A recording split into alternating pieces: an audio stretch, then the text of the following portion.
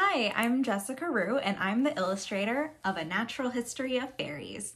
This book was written by Emily Hawkins, and it tells about all different kinds of fairies, their habitats and where they live, their clothing, their behaviors, and even their secret language. So today I'm going to show you how to draw a fairy, and all we need to get started is paper and a pencil. So the fairy I'm going to show you how to draw today is this fairy here. She is the Candlemas Bell Fairy. They live in damp European woodlands, often in a hollowed out tree stump. They have sheer wings made of a very strong, flexible material that appears to have thermal properties. That means it can keep them warm. And so they don't hibernate, but in the freezing weather, they wrap their wings around themselves to make a warm cocoon. And they're often seen around these flowers, and those are called snowdrop flowers. And we see them spring up towards the end of winter, and they're an early sign of spring. So we're going to draw her today and surround her with some of these flowers. So let's get started.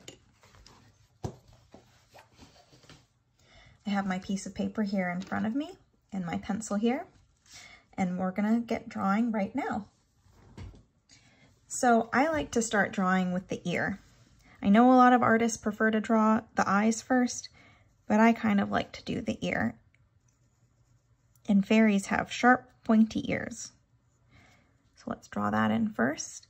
And then let's kind of draw in a bit of the hairline. Give her curly hair, but you could give her any kind of hair you want. And then we're going to draw in a bit of the face shape. Sort of an ovalish type face. And a little bit of a neck here. And let's draw in the rest of the hair now.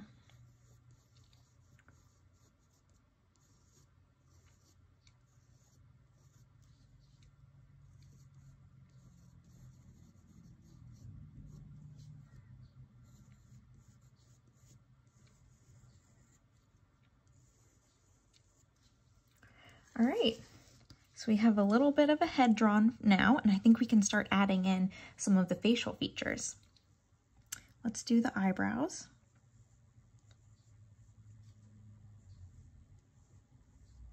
And the eyes.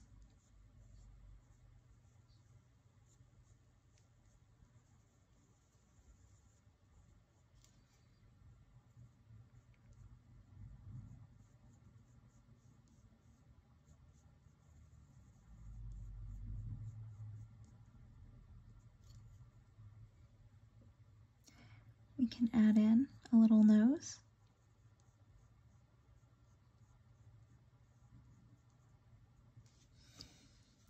And now let's give her a smiling mouth.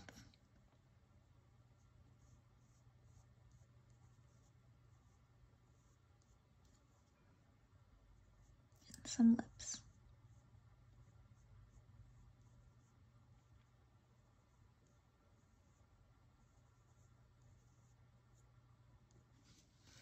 She's kind of got a sly smile there, like she knows that you've spotted her in the woods. And we're going to draw her in this like 3/4 kind of view where she's kind of turning away from us. So we're going to put her arm right here below her face. So let's start with the sleeve of her outfit. And when I was picking out what clothes I thought the fairies would wear, I imagined that they would wear clothing sort of inspired by the flowers around them. So this sort of looks like a snowdrop flower sleeve. And now her arm is crooked and kind of draped over her skirt, so let's put a bend in her arm.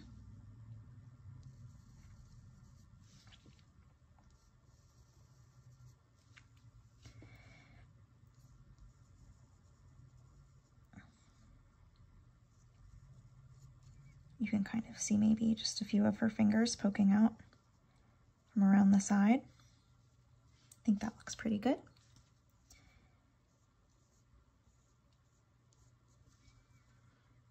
And now the next step is to draw the fairy's wings.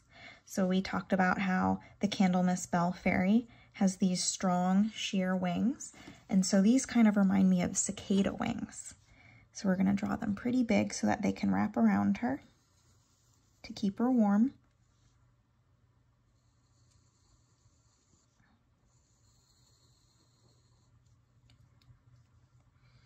this lower wing is a little bit smaller. And then from this angle, I'd imagine that you could see her other wing coming out a bit behind like that. And now you can make any kind of pattern you want on the fairy's wings, but I liked this one to look similar to a cicada wing, so I'm gonna keep that in mind when I draw it. So let's do this little top band.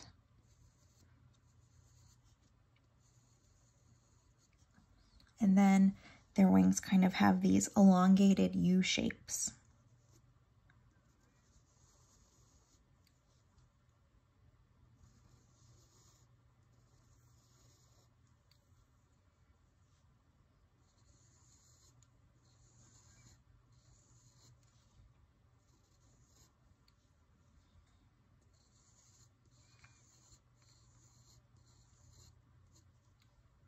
We'll do the same on the other wing.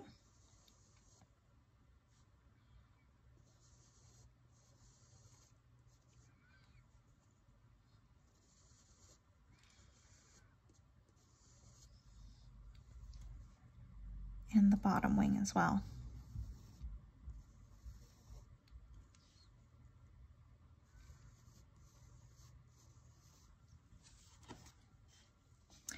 So I kind of want to add some definition to these wings because I think they kind of all blend together.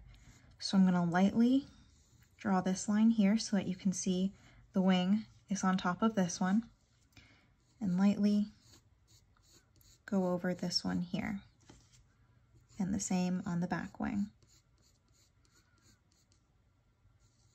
And that's just a little bit of shading to help give us more definition in this piece. So let's draw her waist here.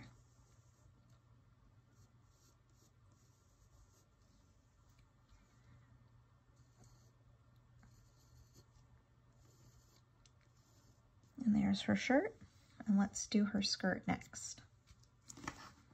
I imagine her skirt would be made from the petals of the snowdrop flowers.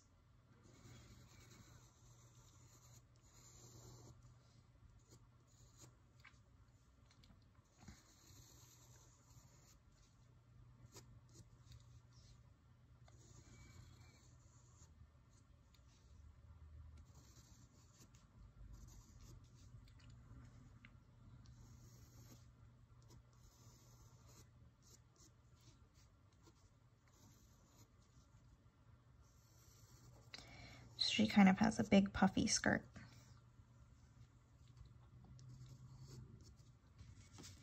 And the next step is drawing her legs. So she's sort of walking away from us. So let's keep that in mind when we draw them.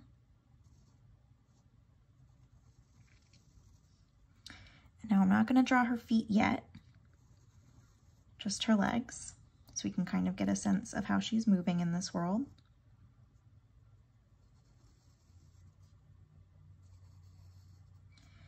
And I think for shoes, I'm going to give her little snow booties to keep her feet warm.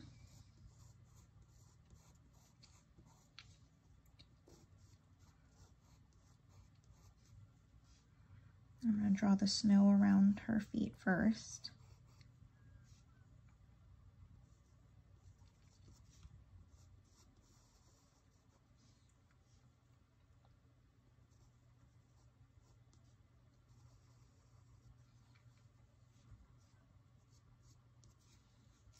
And there we have our finished fairy.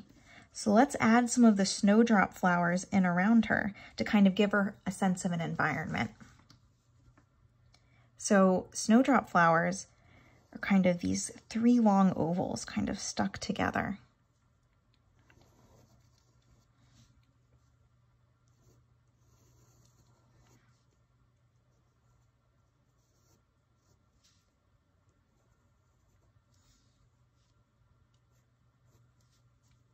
And let's draw the stalk of the plant that it comes from.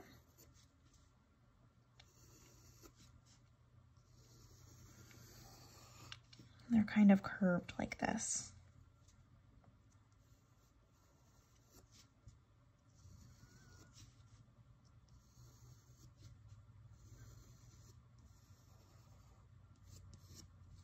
Let's give it some leaves to kind of help frame the piece.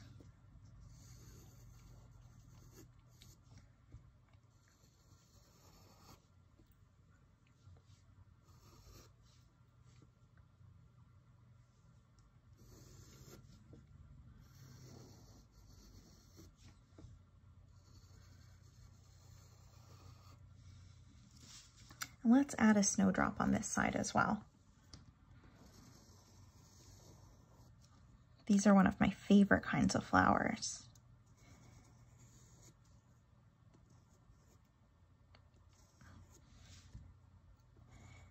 They're a sign that winter is over and spring is getting ready to get started, which is one of my favorite seasons. I love getting to draw flowers.